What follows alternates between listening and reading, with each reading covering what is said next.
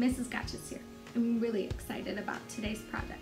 It's something that you can make with just a few basic materials that you probably have laying around your house.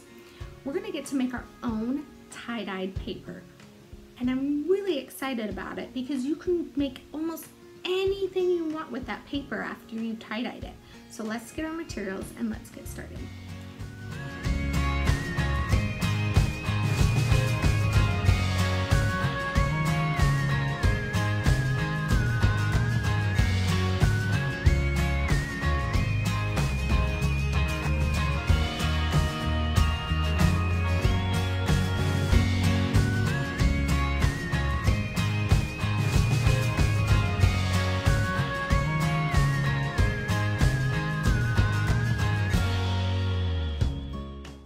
Now that you've got your materials, what you need to do is get your coffee filters out.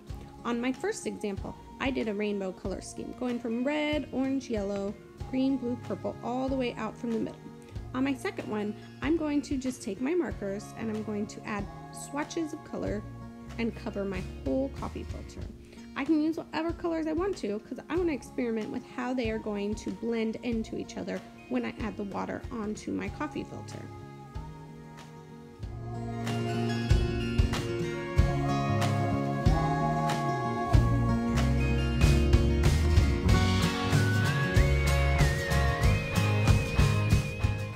For the best results, you're going to want to cover your whole coffee filter with marker.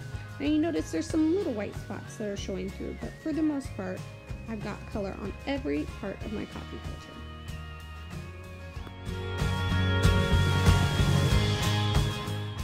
Now once you've got your coffee filters colored, you're going to want to set it on top of a piece of white paper. Then you can go ahead and start spraying down your coffee filter with the water. If you don't have water, you can dab it with a damp sponge. You're going to want to add a good amount of water. After you've wet down your coffee filters, you can see the colors immediately start to blend into each other. Once you've done that, you're going to want to wait and let them dry so they can fully blend into each other and you have dry paper to work with after. Now that your paper is dry, you can carefully peel off your coffee filter and look at the end result. You now not only have a cool tie-dyed coffee filter, but you also have a tie-dyed piece of paper you can work with as well. Now that both of your papers are dry, you can start to experiment with what you want to do with them. Maybe turn them into a snowflake.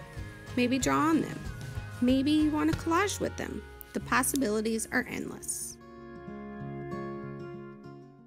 Thanks for joining and happy creating.